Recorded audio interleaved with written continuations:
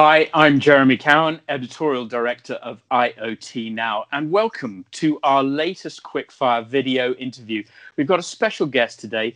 He's Geoff Willis, Director of Digital Engineering Transformation at Mercedes-AMG Petronas Motorsport. Geoff, welcome.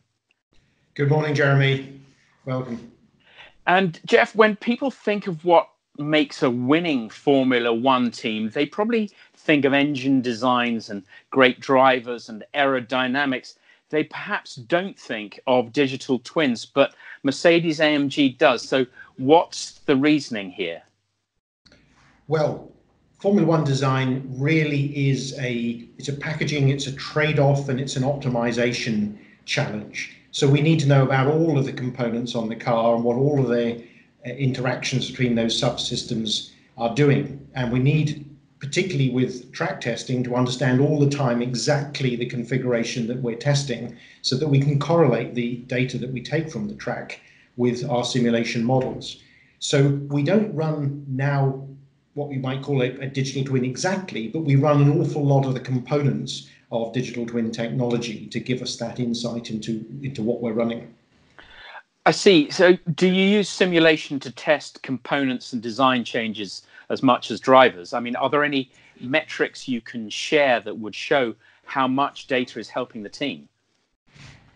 Certainly, simulation is a real key point now, because the level of refinement of these cars is way beyond the old days of trial and error or inspired or intuitive design. So it's all about hypothesis and then validating that hypothesis against data.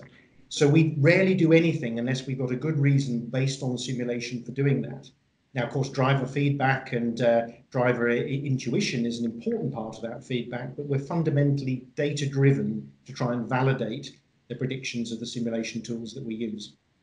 I see. So I read somewhere that there can be over 1 billion different setup configurations in Formula One. How do you manage such a vast number? And is it done differently for every race, depending on the circuit and the weather and so on?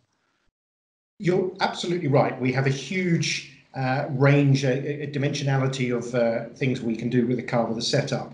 Now, before we go to a specific event, we've got a good view from past data and from generic simulations of where we need the car to be operating, so we can reduce the space in which we're operating, but we still end up, particularly because of our knowledge, our variable knowledge of tyres, we end up needing to have a space of several thousands of simulations before we go to an event. And we use those to track the evolution of particularly the tyres and the track conditions through the event to understand our setup generally in the context of the changing environment that we're operating in.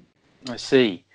Can you tell us a little bit about the work you're doing in visual analytics and data science with your partner TIBCO, and perhaps what's the role of predictive algorithms?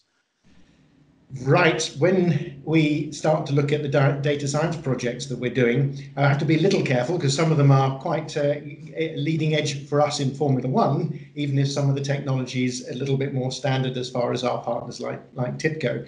But we're using vision analysis for competitor analysis. We're looking at it for tyre shapes in operation.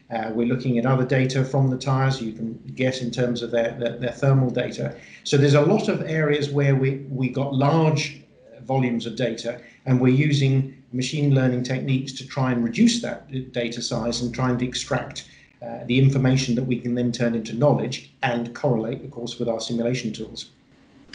Geoff, it's in the nature of quickfire videos that they last all too little time. I could talk about this with you all night, but thank you very much for your time. And thank you very much. Thank you too for joining us from around the world. Until the next quickfire video from IoT Now, bye for now.